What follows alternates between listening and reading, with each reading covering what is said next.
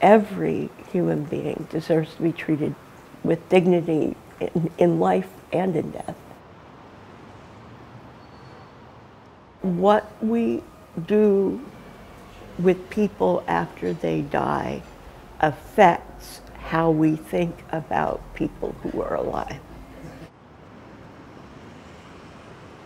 We've stood for 700 people who died outside or by violence while homeless in King County.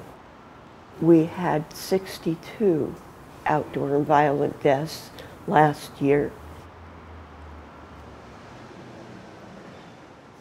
We stand there right across from City Hall.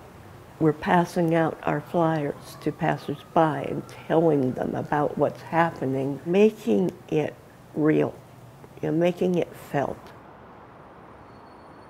I've had bipolar disorder all my life. It was the depression that really was the trigger for me becoming homeless. By the time I got into housing in February of '96, this was my community. To make connections and to share the grief, it brought me to life. Listen, listen, listen to my heart song. Listen, listen, listen to my heart song. I will never forget you, I will never forget you. I will never forget you, I will never forget you.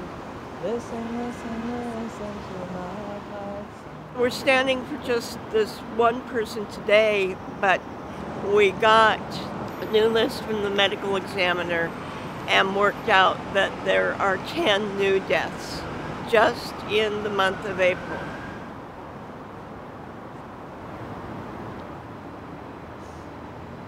You have to change how people feel before you can change how they think and how they act. It all goes back, for me, to that word dignity. We need to treat people with dignity.